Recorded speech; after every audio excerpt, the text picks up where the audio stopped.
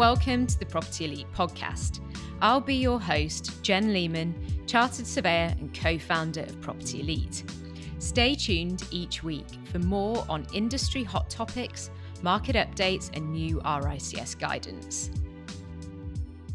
In this week's podcast, I take a look at non-traditional steel-framed housing built by the British Iron and Steel Federation, BISF, between 1945 and 1948.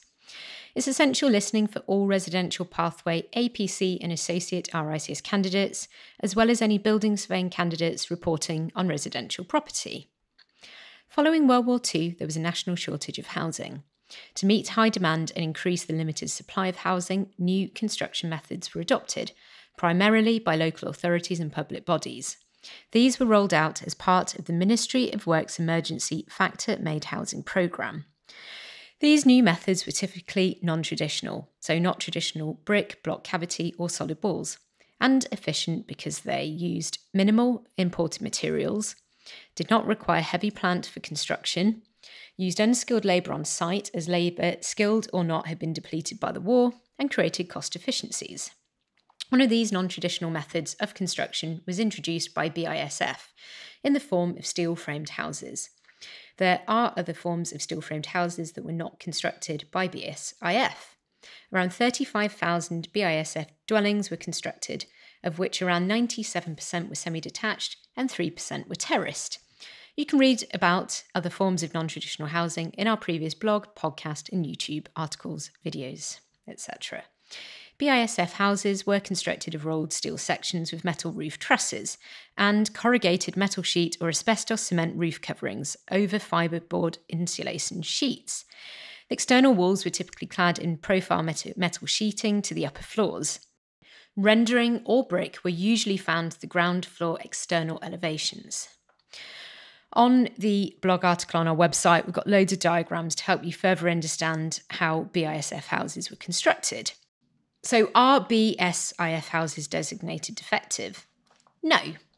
BISF housing, unlike other forms of non-traditional housing, are not designated as defective under the Housing Act 1985. However, this does not mean that they are free from defects. Typically, BISF houses may suffer from defects such as potential corrosion of the steel frame, particularly where properties are in exposed locations with driving wind and rain, cracking to rendered finishes, poor thermal performance, a risk of asbestos-containing materials which could be in poor condition, and increased fire risk. BISF houses are not acceptable to all lenders due to their non-standard construction. This may limit mortgageability compared to a traditional masonry cavity-walled dwelling. Other relevant issues to consider include BISF houses are often more expensive to insure.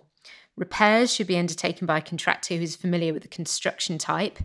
And asbestos roofing materials need to be kept in good condition, and repairs or replacement dealt with appropriately given the risk of harm to health. So what do you need to be aware of as a surveyor?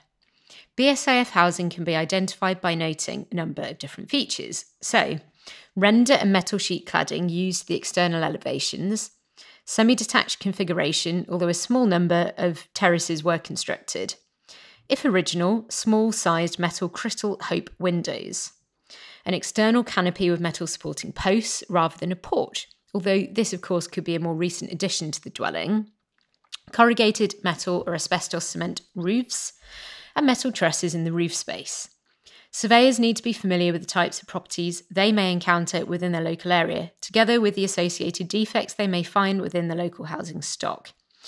Surveyors carrying out mortgage valuations also need to be familiar with their individual lender client's guidance, as this will confirm whether a specific housing type is considered mortgageable or not.